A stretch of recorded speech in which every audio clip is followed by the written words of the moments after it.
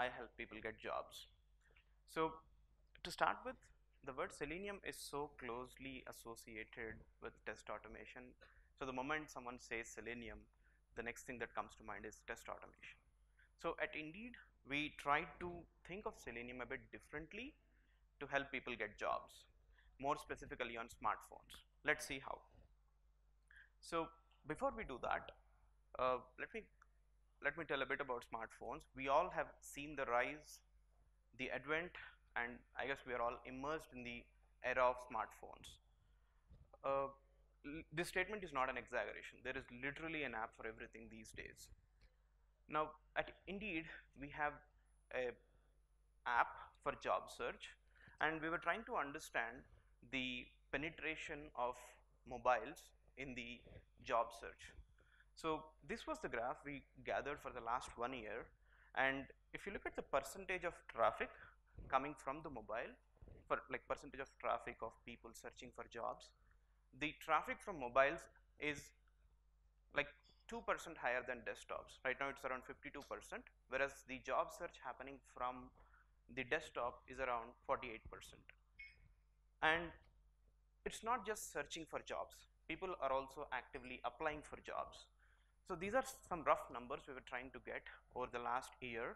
So around 200,000 applications are being submitted through mobile phones, and around 51% of the total applications being submitted on Indeed are from mobile. So all of these might be a bit of surprise, because we think job is a serious thing. Like why would someone apply for a job from a mobile, right? But mostly in the United States, where the jobs like truck drivers, people working in restaurants, and people doing part-time jobs, right? So there is a huge flux of jobs. People change jobs very often, and it is not an expectation that all of them will sit in front of a computer and search for a job, right? These days with mobile phones, smartphones, and 4G, people are inclined to search for jobs on mobile. So that's the reason why we are seeing such a very high numbers for searching and applying for jobs on mobile phone. Now let's look at the way people used to apply for jobs.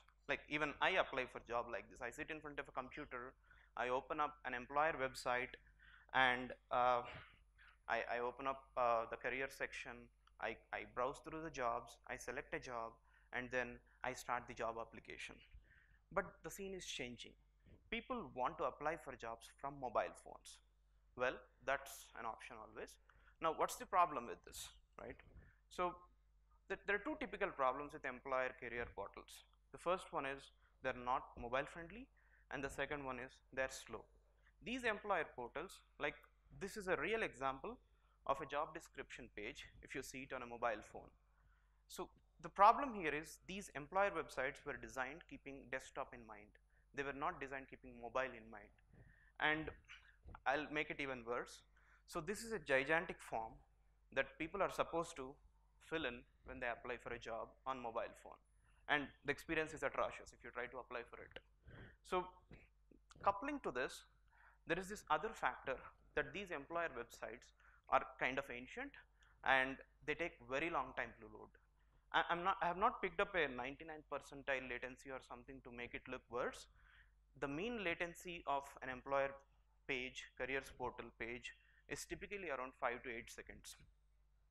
So these are the two problems that job seekers face when they try to apply for jobs on mobile phone. Now, so Indeed's idea was to fix this problem, right? They wanted to design a mobile friendly website, right? That's their core problem that they wanted to solve. Now to translate this problem into a software requirement, so Indeed wanted to fill this magical box called Mobolt, which had to generate a simple, fast, easy to use, mobile friendly website from a heavy, clunky, slow employer website. Now there were two options for us. The first natural option that comes into mind is use an API. APIs are fast, well maintained, they're versioned, right? But APIs are also costly. right? And there is a bit of learning curve when you have to learn an API in its entirety. So since we wanted to start it as a prototype, we didn't choose the API option. Instead, we chose the second option, scraping, right? So scraping, yes, on its face it's slow, scraping may be flaky, scraping may lead to unmaintainable code. Yes, there are all these costs associated with scraping, but at the same time, scraping is quick to start with. So we decided to go ahead with scraping. So now the problem statement is a bit more refined. We need to develop a system that generates a mobile friendly website out of the employer website and use scraping as our methodology, right? Now, before we do that, we need to be aware of certain responsibilities that a typical careers portal uh, generally fulfills. I'll go to each of one. So the first one is about jobs. So these careers portals have numerous number of jobs. We have to make sure all of those jobs are also present in our new website. The second thing is, when you apply for a job on the careers portal, you will be taken through a series of pages where you'll be asked about your personal details, your education information, your previous work information, and certifications, if at all you have. So you'll be taken through a list of pages, and each page will have certain set of questions. So you are supposed to answer all of these to completely submit the application. So you should basically emulate this behavior as well.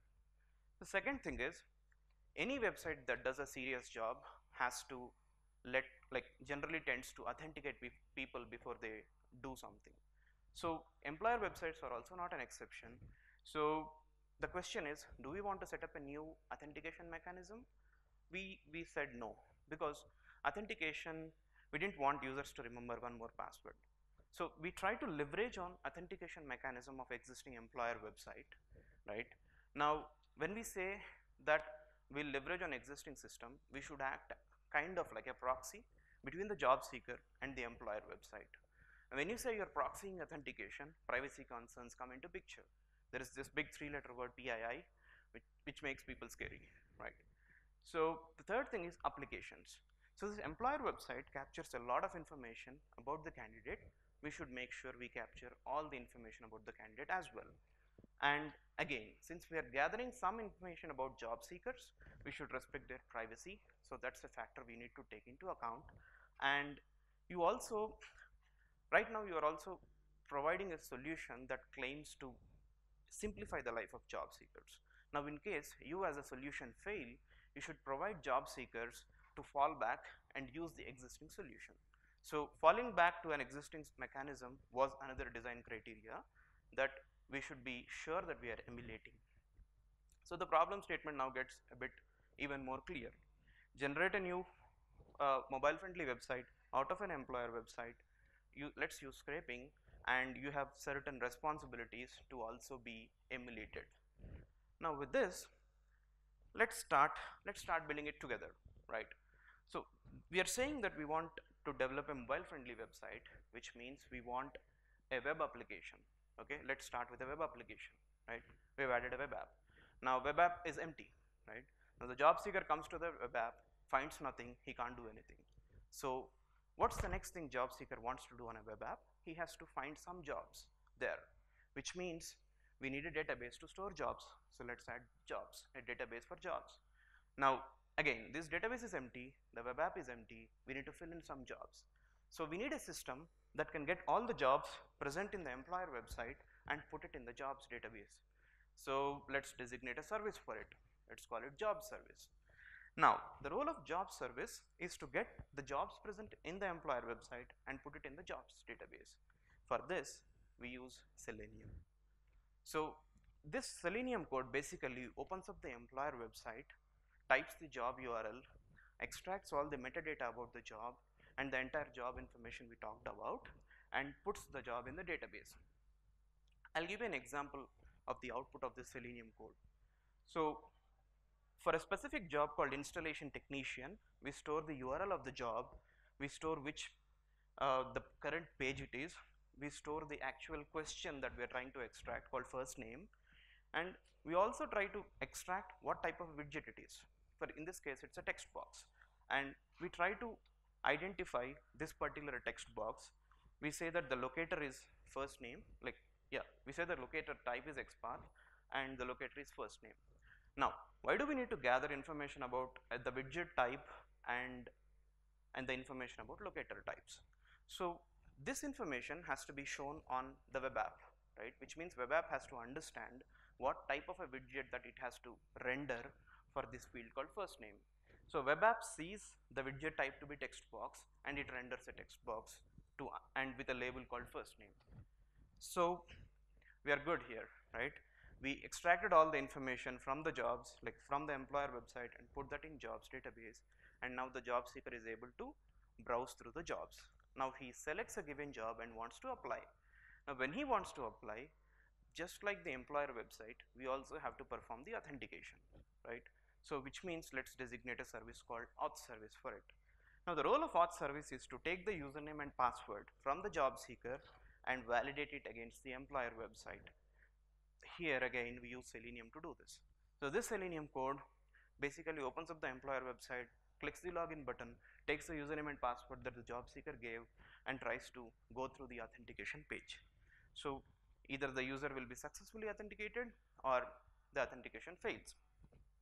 So the auth service conveys this information to web app, and web app returns this information to the job seeker, right? So the moment a job seeker successfully authenticates, now he will be taken through a series of pages where he is answering questions like what is your first name, what is your last name, right, what is your previous work experience. So he fills all of these pages, and in the end the application is completed.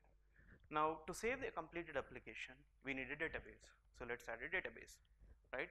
Now we have a bunch of applications sitting in the database, and these applications have to be written to the employer website, right? Let's designate a service to do this. And by the way, the moment the web app is putting an application into the database, it fills the answer that the job seeker gave for the first name question. So the web app's job is to show all these questions to the job seeker and collect his answers and save it in the database.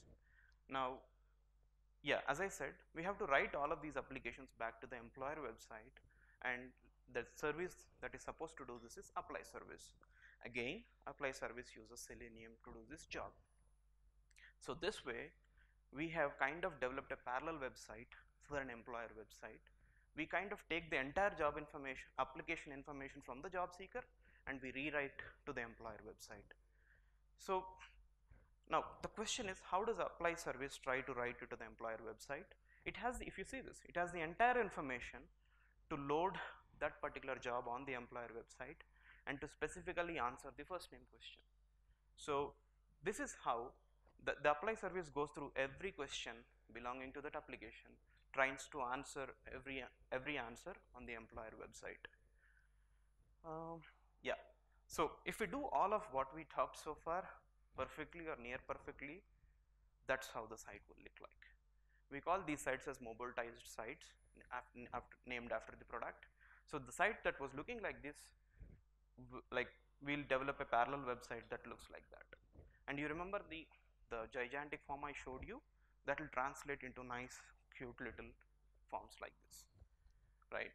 Now, so we have solved this problem for one employer. Now what do we do to solve this problem for many employers? Obviously we don't want one solution for each employer.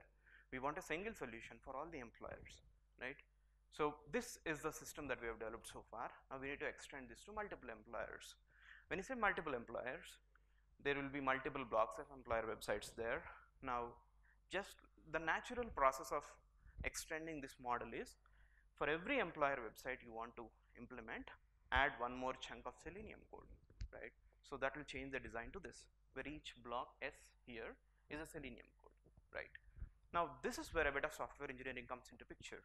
When you do a same thing similarly many number of times, right, then there will be a need and there will be an opportunity for you to abstract out that part that does not change across all these. Like, these Selenium codes will obviously be sharing a lot of Selenium related utilities and a lot of general page navigation patterns, right?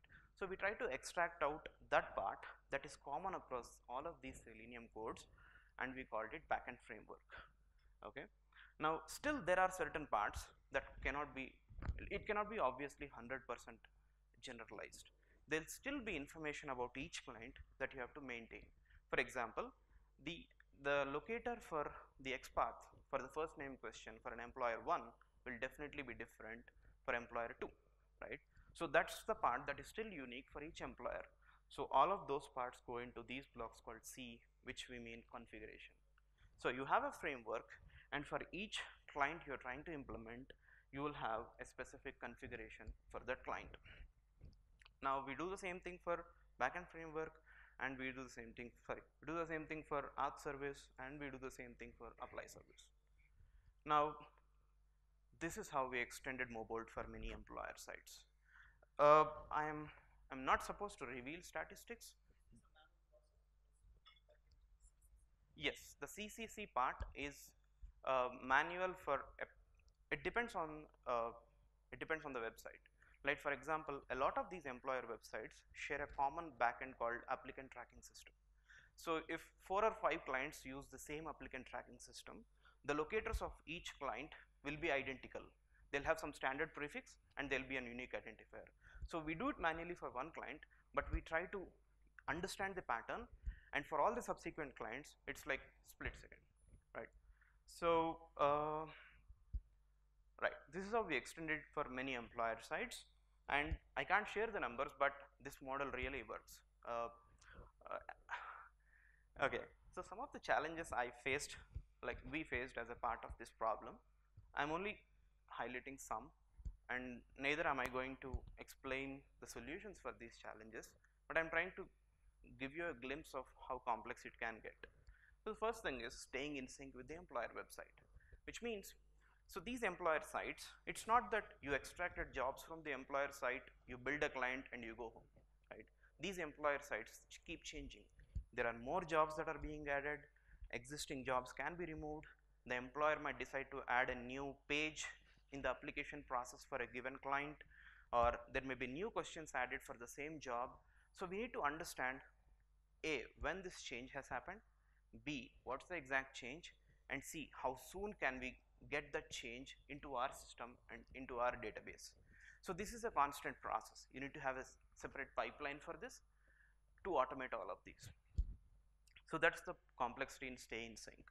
The second thing is we have written Selenium code for everything, for authentication, for writing the application to the employer website, and for scraping jobs. Now what if the employer has put a CAPTCHA on the sign up page? How do you do? That's a challenge. And the third interesting thing is about dependent questions. If you have applied for a job on a careers portal, you would have come across a question like, do you know anyone working in this company, right?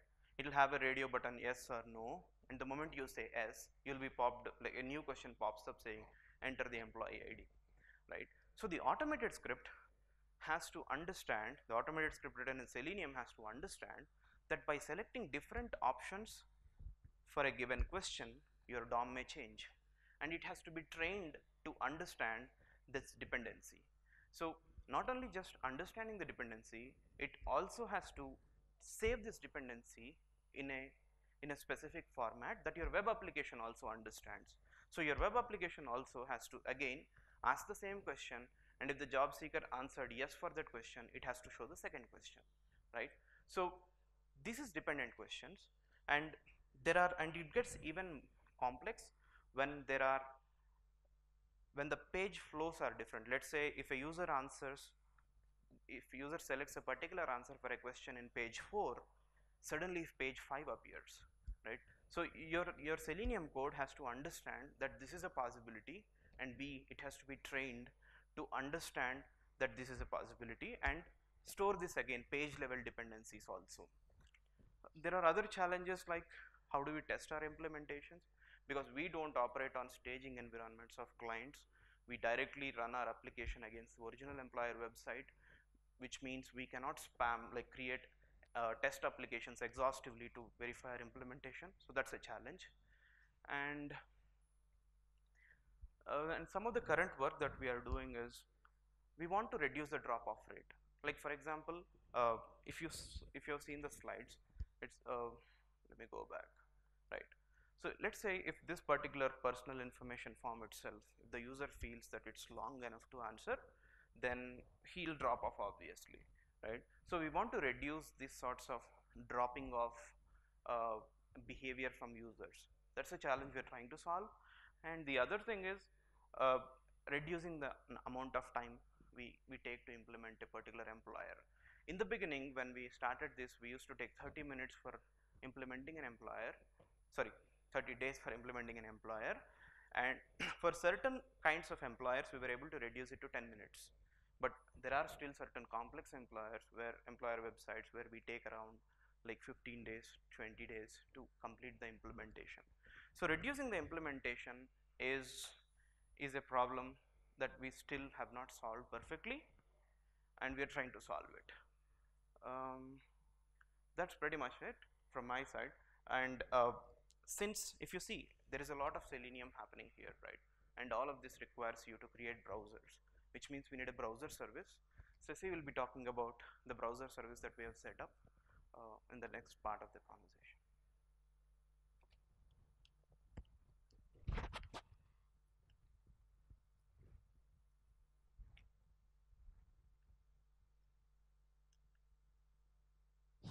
Hello. So yeah, I'm Sasi. I work as software engineer for Indeed, and I help people get jobs. So if you see the mobile architecture, so we have three components. So job service, web app, and apply service. So all of the three components have one thing in common. They all need a browser to perform their action. So at the scale at which we are operating, we need hundreds of concurrent browsers at a point of time, and thousands of browsers per day. So for to design such a service, we came up with a list of requirements.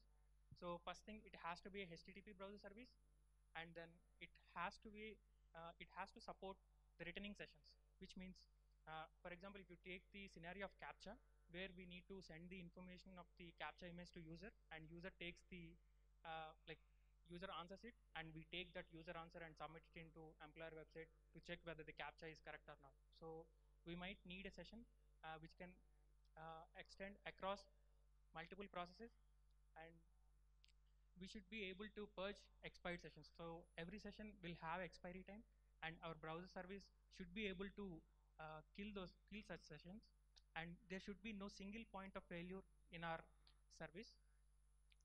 And we need state and health APIs to reflect the state of the current browser service. And like any highly scalable system, we need logging and real-time monitoring to maintain it in a better way. And browsers tend to release memory, so we wanted to make our browser service resilient to memory leaks, and it has to be horizontally scalable. So with these set of requirements, so the immediate option that we had was the native Selenium Grid, which is the open source Selenium Grid that we have available on the internet. So it has, so I'll talk about the architecture of the native Selenium Grid first. So it has a hub, and it talks to nodes. Nodes are the places where we where we run the browsers, and client code talks to hub. So hub is a kind of single point of contact for all the nodes. So it looks good, but it comes with its own set of limitations. So what are those limitations? So hub is a single point of failure. So if it fails, we lose all the access to the nodes, and it's not trivial to add logging and monitoring, which is an important requirement for us, and we can't restart node gracefully.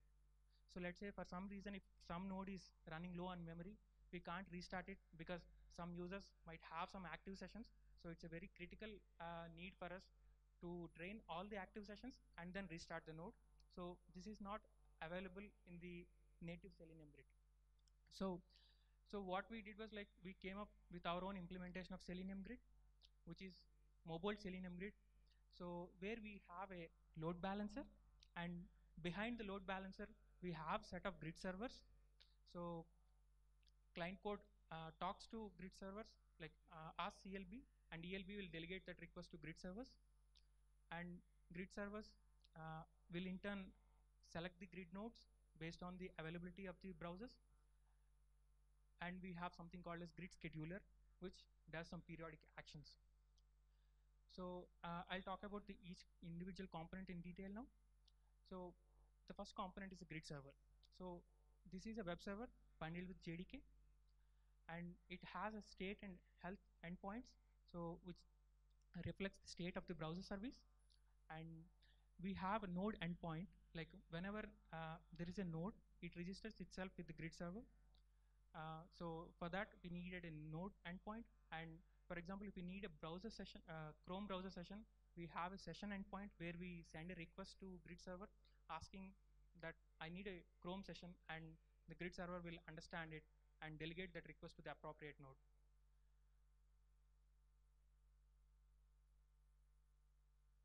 So what grid server does is like it maintains an inventory of nodes and sessions. Like whenever there is a request for a session, uh, it stores it in the MongoDB. So every grid server is a stateless. Like even if one grid server goes down, so it doesn't impact the like the sessions which are running on the nodes. So the the important difference from the native Selenium grid is like here hub grid server is not the single point of contact. Once we create a browser session, we pass that information to client code, and client code will talk to the node directly. So in the grid node, so grid node is a common piece of component from the native Selenium grid, and it runs a Selenium server, and which creates the browser based on the grid server request. And so the problem with grid nodes is like uh, we don't have a proper monitoring mechanism to monitor the health of the node. So for that, we wrote some set of shell scripts which monitor the node health. And if some metric is going low, like if the available memory or available sessions is going low, then we restart that node. And we face this problem of unresponsive browsers. So when we create a session, there are some cases like where browsers can go unresponsive, where in that case it won't respond to our Selenium APIs. So the only other option that we had was to kill those unresponsive browsers. And the third module, the third component in our architecture is grid scheduler. What it does is basically it pings the nodes periodically to check whether they are active or not. And if something is not responding, then it just removes that from the fleet of the nodes. And it checks for expired browser sessions.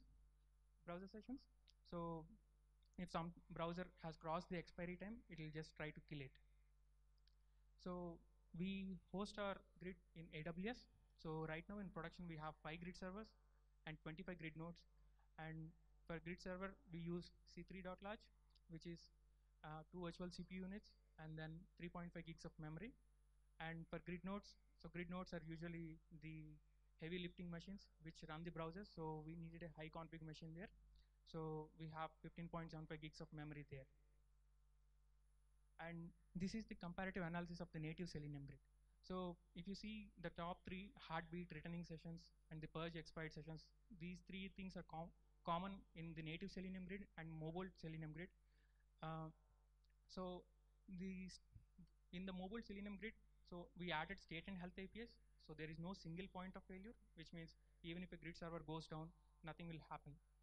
So and since we wrote the grid server by ourselves, so we added logging and monitoring. And whenever we detect a memory leak, we just put the node in the maintenance mode so that it won't affect the existing active sessions. And we have a graceful node restart. So we drain the active browsers in a node and then restart the particular node. And in our case, so grid servers and grid nodes are independently scalable. So in case of native Selenium grid, we can't extend a hub. So in this case, we can extend both hub and node. So what are no system is perfect. So these are the current challenges that we are facing. The rogue sessions. So sometimes browsers don't respond as expected. So though this is a small percentage of browsers, this is still a concern for us. And we face this problem of gateway timeouts. So sometimes if there is a huge load on nodes, session creation takes, if it takes more than 1 minute, then we respond with a timeout error. So this is still a challenge for us. And these are the grid traffic statistics. Like In a minute, we handle up to 625 requests per minute, and the maximum traffic per day is 89,000 requests. And in the last 30 days, we handled 2 million, and in the last 1 year, it's 8.7 million. So the future work. So so we wanted to implement a browser pool. So where we have a pool of browsers, and whenever there is a browser request, we allocate a browser from that pool, so that, I mean, if there is any possibility of failure in the creation of a browser, this will avoid that. And auto scaling Selenium Grid. Like right now, we anticipate the traffic and we make sure like there is sufficient capacity in our grid. But if so, in case of any unusual spike, so auto scaling will help us. So this is one of the future action items that we have right now. And this is Indeed's engineering blog and talks. So where Indeed shares its the technologies and systems. So if you're interested, please go through this. Yep. Thank you.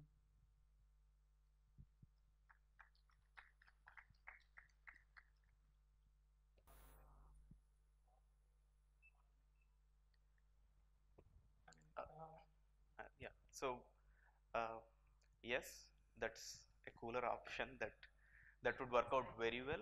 But in general, these employer websites they do not invest so much in this part. So setting up a web service and adding the APIs necessary for us to get all the jobs or submit an application. Yes, it's an option, but most companies do it when they want to do it, not when we ask. Okay. Yeah. So for you, like when you're running Selenium Grid, some of the nodes die, right? How do you identify those nodes when it dies? So It shows it's like heartbeat. So basically, we try to open a socket to that particular machine, and if the socket creation fails, then we treat that node is not responding, then we remove it from the feed. Okay. And you told you are handling like kind of pool of browsers. Out of that, you use Right. certain. That's the current, like that's the future work.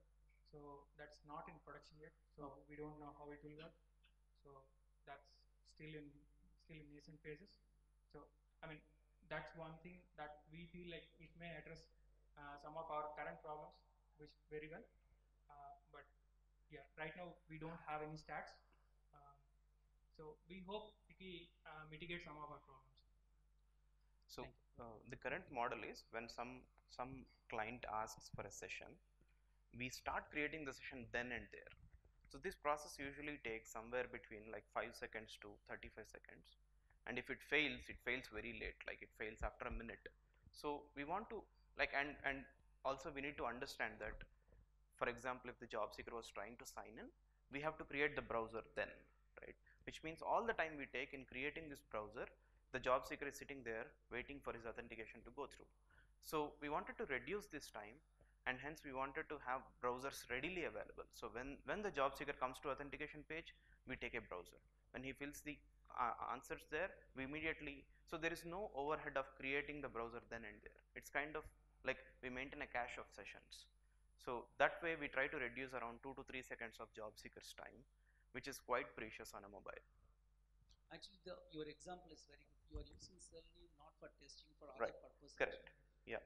We also use like similar to that for our production server. Actually, some of the like entries when we need to do the manually, like thousands of entries from the data, just we use like Selenium to go and enter all the data without using like a real user will do it. Actually. Right. And usually the first option we had also was like using some crawling libraries, but we also want to write the information back, not just read. So that gets a bit trickier if you want to use crawling libraries. We also use Phantom.js as a part of this whole thing. It's not just only Chromes and Firefoxes. We found Phantom.js offering us good performance as well. The amount of time you take to boot up browsers is like quite small with Phantom.js compared to Selenium and Chrome, where you have to set up a new process altogether on the OS. So, Phantom.js Windows or Unix or?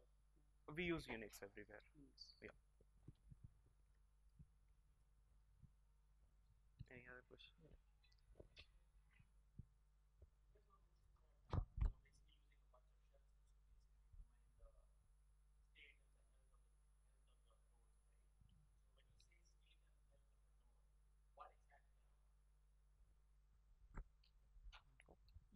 So when we say state, we check for memory. So if it goes, if the available memory is lower than some X% of the total, like some threshold, so we keep that node in maintenance mode. So memory is one such thing, and number of sessions. Like if the number of sessions available on a particular node is less than particular threshold, it goes into maintenance mode. So right now, the criteria are the low memory and low available sessions.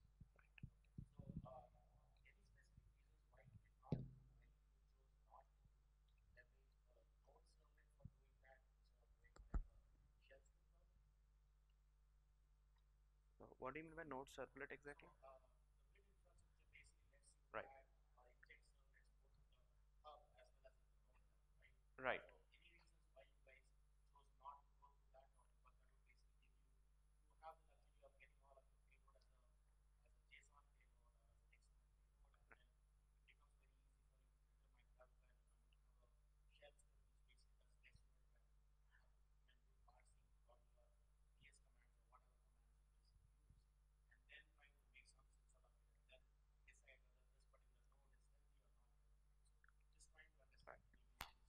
So actually, since every node by itself is a Selenium server, and Selenium server exposes this URL like wd/sessions, we actually query that API from the maintenance script, which is written in shell. We parse that JSON response. There is no guessing here, since we know the capacity with which we registered this node with the server, and when we query this API, we get the current number of sessions being served by the Selenium server. Then we just do like if we are crossing around 85% of the active availability of that node, then we think that it's a good time to restart the node. The second point that you mentioned is, why don't we add it as a part of the servlet in the node? You can add it as a servlet in your Selenium server, right? The problem with that is, if we added that, we would not have needed grid server at all, right? So the question is, it was easy for us to like the Selenium servers keep changing. You get a new version of jar every time, right? So every time there is a new version of jar, you have to basically change your code or verify your code. But instead, it was easy for us to actually query the output of the Selenium server through HTTP API. Mm-hmm.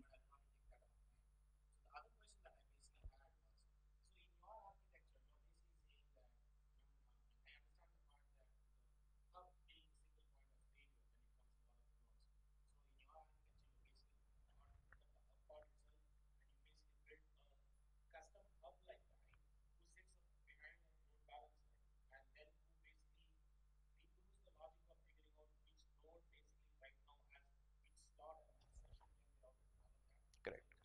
Yes, exactly. It's the grid server's role is just a bookkeeper of monitoring the absolute capacity that all your nodes can offer and their current capacity, and keeps trying and it tries to identify which is the best candidate node that can serve a new session. Yeah, it's exactly what you said. Yeah.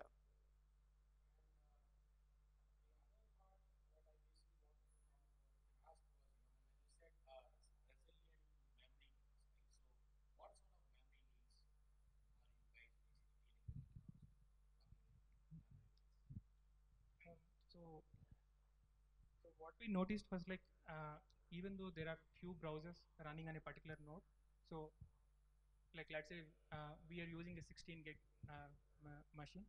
So even though the number of browsers running on a particular node is not very high, we have seen instances like the memory is going down.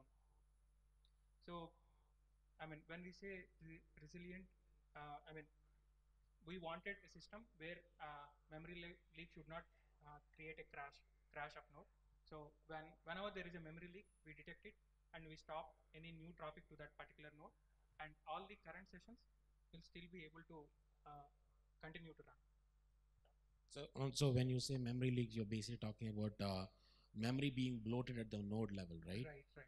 Okay, Right. so I have seen mostly that is basically due to, let's say, I mean, either your node is basically running for a really long time without being killed, or within a short span of time, it basically starts supporting a lot of browser requests, especially if it is Firefox. It tends to, I mean, I've seen that, I mean, it basically tends to eat up a lot of memory. Right. So, okay. Yeah. Thank at, you. At the current rate, every node at 2-hour traffic, uh, every node like goes to a memory hungry position in around 3 to 4 days. So a node gets restarted every 4 days, and yeah, it's primarily due to your browser's leaking memory as such. Any other questions? So, in your presentation, you have mentioned about single point of failure and how you, in your project, you have avoided that. So, in that, you just mentioned about redirecting the test directly to the node instead of the grid. That's what. I'm sorry, instead of? So you just mentioned about redirecting the text, that is the test directly to the node instead of the grid once the test session is created. Is that what you are doing? Uh, yeah, so what we basically do is, in the traditional hub model, the hub creates the session on the node, Right. and as far as client code is concerned, hub is the source of truth. Yeah. So entire communication happens through the hub and to the respective node. But in our model, what we do is, the hub's role is to create a session and just return the handle of that session to the client code, and the client code can now talk to the node directly. So even if one of the grid server died due to some crashing, it's the actual communication between your client code and the node, so it's not affected. So that means you have done changes to the client code. That means remote WebDriver things as well. Yes, correct. We establish a remote WebDriver client on our client code. Right. You have implemented your custom remote WebDriver. Exactly. You're right. Yeah. Right. He had a question. How do you know that the browser is unresponsive? And Good question. So the thumb rule is, if it doesn't respond to our Selenium request, like we try to kill sessions. Like let's say, I mean, if a browser is unresponsive, we don't have a way to know that prior. Like we don't have a way like, okay, at this point of time, browser has become unresponsive. So usually we detect it during the time of killing browsers post expiry. So we generally give a driver.quit call. So if it doesn't respond for 3 calls, like right now the logic is, if it fails to respond within 3 calls, we call it as a unresponsive or rogue browser session. Right. So since we exactly know the session ID and what node URL this session was created on, we use remote WebDriver to create a driver object out of this. And the moment we were not able to create a driver object, we think there is something wrong with that particular particular session. And we try this 3 or 4 times. And if we understand that we were not able to successfully connect back to that session using remote WebDriver, we understand that the particular session is like screwed up. We call it rogue sessions in our term, and we basically don't do anything about it. And when this node goes into this regular maintenance mode, like restarting after 3 to 4 days, that particular process is totally purged. So we kind of keep those lying there orphaned till the node goes into the maintenance. And to be honest, we were not really able to identify what causes such unresponsive sessions yet. Yeah. Yeah.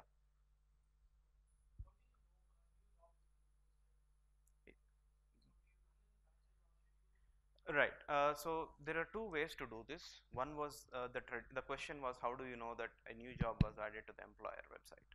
So the way which we have been doing so far is, we run a periodic process where there will be a worker machine that kind of tries to scrape all the jobs from the employer website every 4 hours, and we try to compare it with our snapshot of jobs.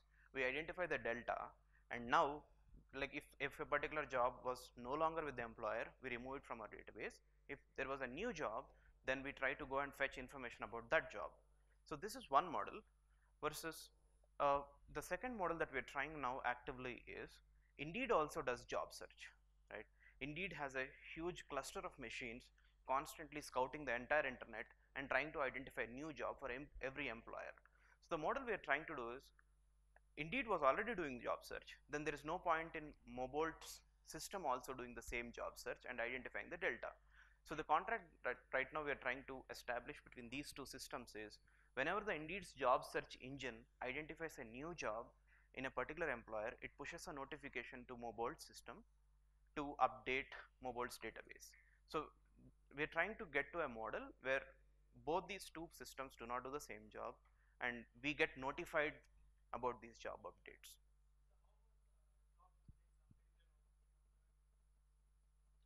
As in the same job being updated? Yeah, that's a good question.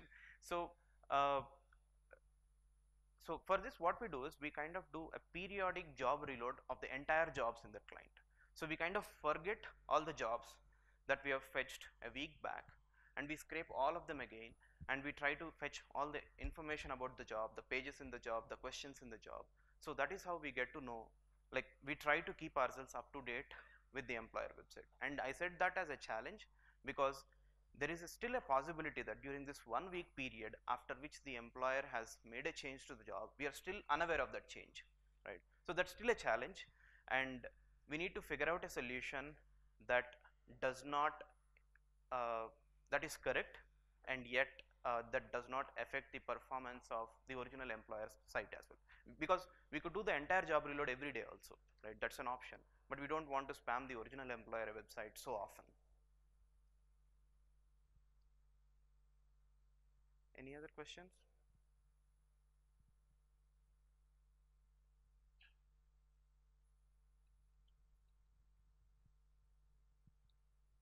Did you have a question? Oh, okay, fine. Great, thanks guys. Thank you.